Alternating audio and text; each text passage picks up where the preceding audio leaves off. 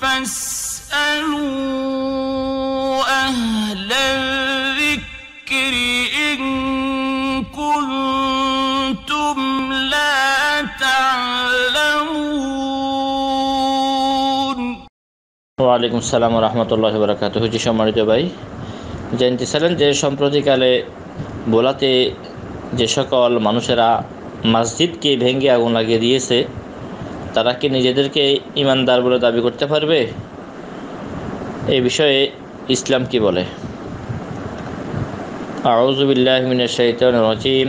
ওয়া মান আযলামু মিম্মান মানা মাসাজিদাল্লাহি আন ইউযকারা ফীহা ইসমুহু ওয়া সাআ ফী খারাবিহা উলাইকা মা কানা লাহুম আন ইয়াদখুলুহা ইল্লা খায়িফিন লাহুম ফিদ দুনিয়া খিজয়ুন ওয়া লাহুম ফিল আখিরাতি আযাবুন আযীম।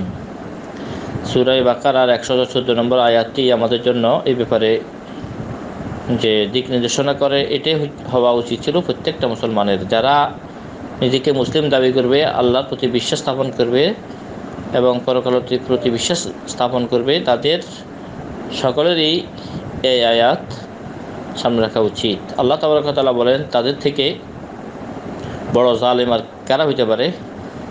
যারা আল্লাহর ঘর মসজিদে ইবাদত করা থেকে, আল্লাহর নাম উচ্চারণ করা থেকে বাধা প্রদান করে।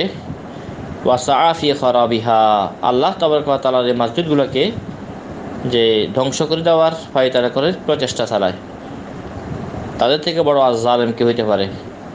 তাহলে আল্লাহ তাবারক ওয়া তাআলার ভাষায় যারা মসজিদকে যে ধ্বংস করবে এবং মসজিদে আল্লাহর ইবাদত বন্দেগী হইতে বাধা প্রদান করবে, তারা হচ্ছে সবচেয়ে বড় জালেম। আলিয়াযু বিল্লাহ। উলাইকা মা কানা লাহুম আন ইয়াদখুলুহা ইল্লা খায়িফিন, তাদের তো উচিত ছিল আল্লাহর ভয় ছাড়া এই মসজিদগুলোর মধ্যে প্রবেশ না করা, কিন্তু আল্লাহর ভয় বাদ দিয়ে তারা এই সকল মসজিদের মধ্যে হত্যাকাণ্ড চালাইছে। যে মসজিদের মধ্যে তারা যে একটা বড় ধরনের সন্ত্রাসী হামলা চালাইছে, এটাকে সন্ত্রাসী হামলা এই জন্য বলতে হবে যে ইসলামের মধ্যে কোনো এই ধরনের যে বিচার কার্য কোনো সাধারণ মানুষ নিজের হাতে উঠাই নিতে পারে না। আর তারা এটাই করছেন। তাদের উচিত ছিল যদি নাকি ওই এলাকাতে কোনো ধরনের যে তাদের আপত্তিকর বিষয় থাকে, সেটাকে যে শরিয়ার মানদণ্ডে বিচার ফয়সালার জন্যে উপরস্থ বিভাগে তারা আপিল করতে পারত, বিচার দিতে পারত। যেহেতু বর্তমান বাংলাদেশ সরকার যে এখনও আছেন, বাংলাদেশ কোনো সরকার মুক্ত না বা শাসক মুক্ত না, তাই প্রত্যেকেই উচিত ছিল যদি নাকি এই সকল মসজিদ যারা দিচ্ছেন তাদের কারণে যদি নাকি তাদের কোনো ক্ষয়ক্ষতি হয়, তাহলে তারা বিচার হাতে না নিয়েই তারা শরিয়ার মানদণ্ডে বিচার চাইতে পারতেন। সেটা না করে তারা নিজেদেরকে জঙ্গি নামে অবহিত করলেন, ইসলামী জঙ্গিবাদী বিশ্বাসে নয়। তারা যদিও নাকি হকের কথা বলছে যে আমরা হক্কানি ফেরের মুরিদ, এই সেই বিভিন্ন কথা, আসলে কিন্তু কাজগুলো ছিল সম্পূর্ণ না হক। আর এই আয়াতের হিসাবে অত্যন্ত জঘন্যতম তারা অপরাধী, জালিম হিসেবে পরিগণিত হবে। আল্লাহ তাবারক ওয়া তাআলা বলেন, লাহুম ফিদ দুনিয়া খিজয়ুন, যারা এই মসজিদের মধ্যে আল্লাহর ইবাদতে বাধা প্রদান করবে এবং মসজিদকে ধ্বংস করার ফায়দারা করবে, তাদের জন্য দুনিয়াতে থাকবে যে লাঞ্ছনা, ওয়া লাহুম ফিল আখিরাতি আযাবুন আযীম, এবং আখিরাতে থাকবে তাদের জন্য মহা শাস্তি। তাইলে আসলে আমরা যে 2-4 জন আমাদের যারা নেতা নেত্রী আছে, তাদের কথা শুনে আমরা উগ্রবাদী মন মেজাজের হয়ে যাই, আর আমরা ইসলাম বিরোধী কাজ করে বসি ইসলামের নাম দিয়ে। এটা অত্যন্ত বড় একটা দুঃখের বিষয়। অথচ আল্লাহ তাবারক ওয়া তাআলার নির্দেশ মসজিদকে ধ্বংস করা নয়, আল্লাহ তাবারক ওয়া তাআলার নির্দেশ হচ্ছে মসজিদকে উঁচু করার।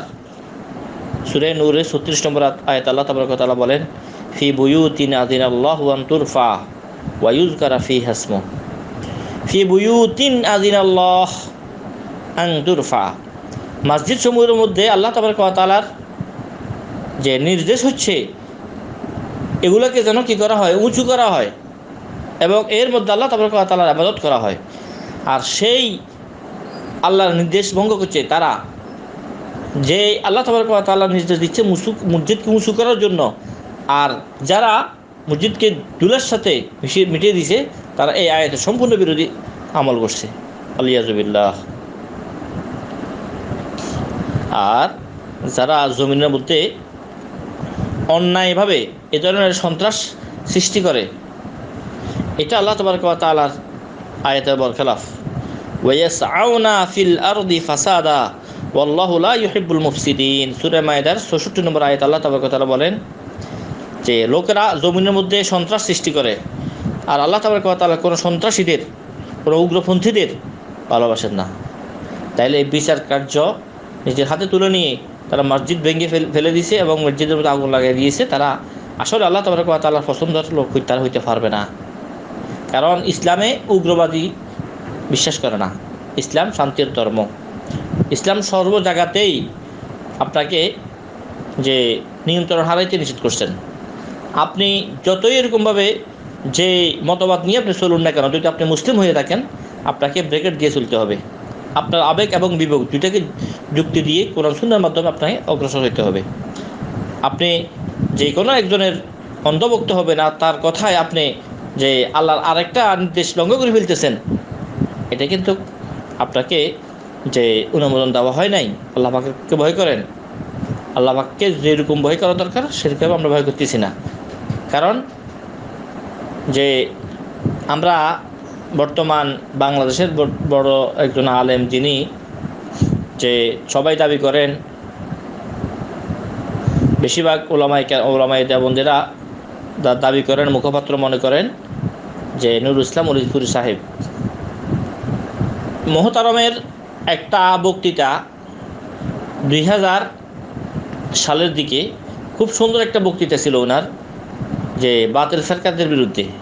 বাতিল ফেরকা উনি বলতেছেন গোমরা দুই প্রকার, ইহুদি খ্রিস্টান এবং অমুসলিম হিন্দু বুদ্ধিস্ট যারা আছে, এই ফেরকা বাতিল হওয়ার সাথে সাথে তারা কাফের। আর দ্বিতীয়, এরা বাতিল গোমরা কিন্তু কাফের না। এর মধ্যে যে ওনারা দাবি করছেন এই ফেরকায় বেরলবি আকিদা বিশ্বাসী এবং জামাত ইসলাম যারা আছে এবং আহলে হাদিস যারা আছে, তারা বাতিল কোন অর্থে উনি সুন্দর করে যুক্তি দিয়ে বুঝে দিয়েছিলেন যে বাতিল কিন্তু এরা কাফের না, এরা গোমরা। এরা আহলে সুন্নাত ওয়াল জামাতের যে একটা মূলনীতি হিসেবে বলে থাকেন, তারা সাজা পাবেন, পরবর্তীতে জান্নাতের অধিকারী হবেন। এটা হচ্ছে উলিপুরি সাহেবের ওয়াজের সারমর্ম আমি বলতেছি। উনি বাতিলের বিরুদ্ধে যখন নাকি কথাগুলো বলতেন, ভাঙিয়ে বলতেন, সকল বাতিল কাফের না, সকল গোমরা কাফের না, এভাবে উনি ভাগ করতেন মুসলিম অমুসলিম। এই উনার এই ভাগের দিক দিয়ে যদি নাকি বর্তমানে আমরা যে তাকাই দেখি, তাহলে উনার ফতোয়ায়ও যদিও নাকি আহলে হাদিসেরা উনার ফতোয়ায় মানে নিলাম কিছুক্ষণের জন্য, তাইলে কি হয়, ভ্রান্ত দল হয়, গুমরা দল হয়, কিন্তু কাফের তো হয় না। তাইলে যদি নাকি কাফের না হয়, ইহুদ কাদিয়ানীরা তো সম্পূর্ণ কাফের।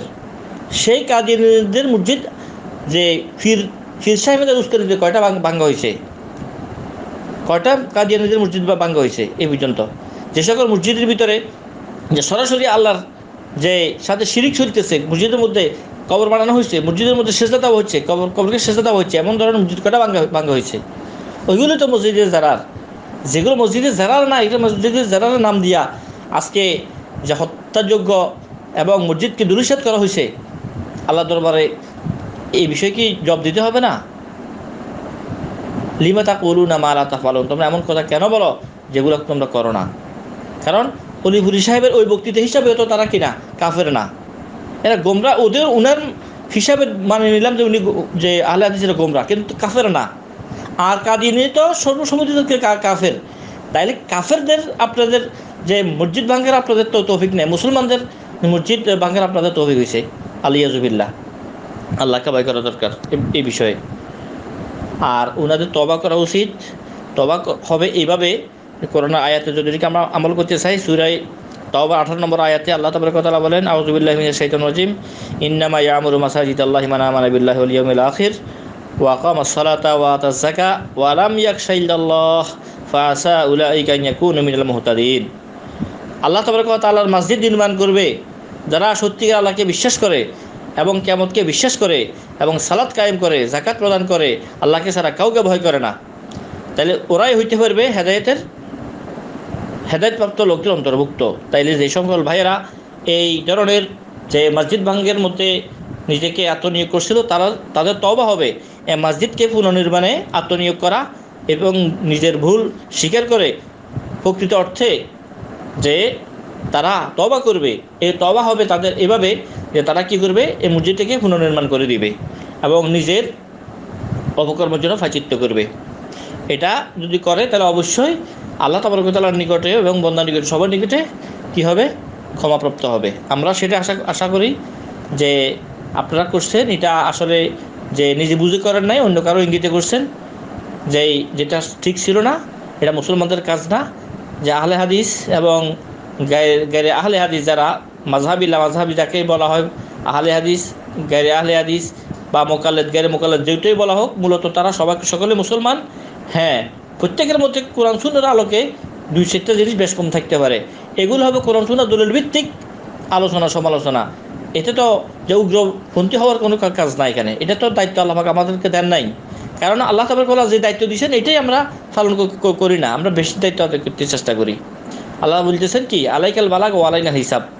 নবী সাল্লাল্লাহু আলাইহি ওয়াসাল্লাম, আপনার দায়িত্ব হচ্ছে কোরআন সুন্নাহর মাধ্যমে আপনাকে উম্মতকে পৌঁছে দেন, আর হিসাব নেব আমি। তাই যে দলের হোক না কেন, প্রত্যেকের যেই কর্ম থাকবে এটা কোরআন এবং সুন্নাহর আলোকে যে জাতির সামনে মাসলা মাসাইল ফুটে উঠেবে। এর পরবর্তীতে আপনার দায়িত্ব শেষ।